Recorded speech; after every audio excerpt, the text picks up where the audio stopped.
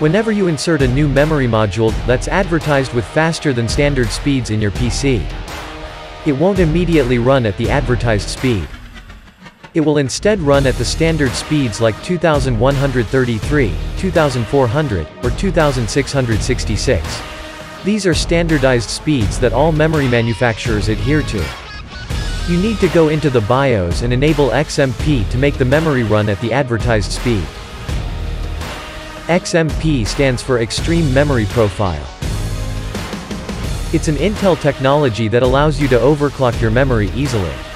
Sometimes it's called DOCP on AMD platform. Today we will show you how to enable XMP. First, restart your PC. And repeatedly tap Delete or F2 to go into BIOS. There are two ways to enable XMP. First, use the EZ mode. Look for the XMP section. You will see it shows Disable. Just change it to Enable. Then you will see the frequency, timings and voltage. With that done, you can click on Save and Exit to save the change. And the PC will reboot. The other way is to go into the Advanced mode. Find AI Overclock Tuner. Change Auto to XMP1 and check if the frequency is run at the advertised speed. Then you can also go into DRAM timing control to check the latency.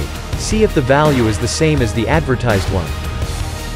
You can also go into DRAM voltage. Normally, it will run at 1.35 volts automatically. You don't need to change anything. Last, press F10 to save and exit. And that's it. Quick and easy. Your memory now will run at the advertised speed.